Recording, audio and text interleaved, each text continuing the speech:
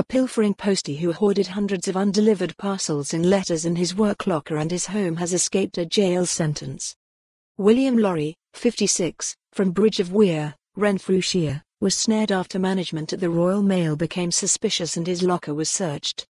Glasgow Sheriff Court heard that between January 2015 and March 2017 Laurie stashed 362 items in his locker. When his home and car were then searched, a further 932 letters and packages were discovered. The items recovered by police included Ikea cutlery, a watch and polling cards. Laurie said he had opened 4 of the parcels out of curiosity. He claimed he did not deliver the mail because of time constraints, but did not inform his line manager of this. He pled guilty to intentionally delaying or opening mail meant to be delivered in the southside of Glasgow. Laurie also admitted stealing a quantity of postal packets. He was ordered to perform 120 hours of unpaid work by Sheriff Andrew Cuby. Laurie was put on a community payback order for 2 years and ordered to be supervised by social workers.